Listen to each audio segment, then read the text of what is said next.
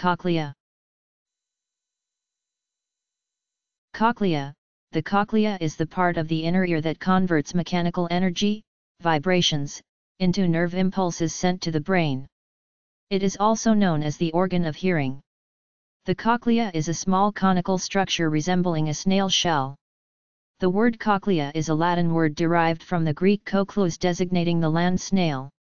A coiled tube, the cochlea winds 2 3/4 turns about a central bony axis, forming the front, the anterior, part of the labyrinth, a maze within the inner ear.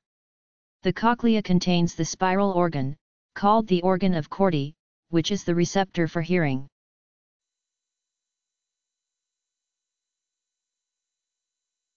C-O-C-H-L-E-A.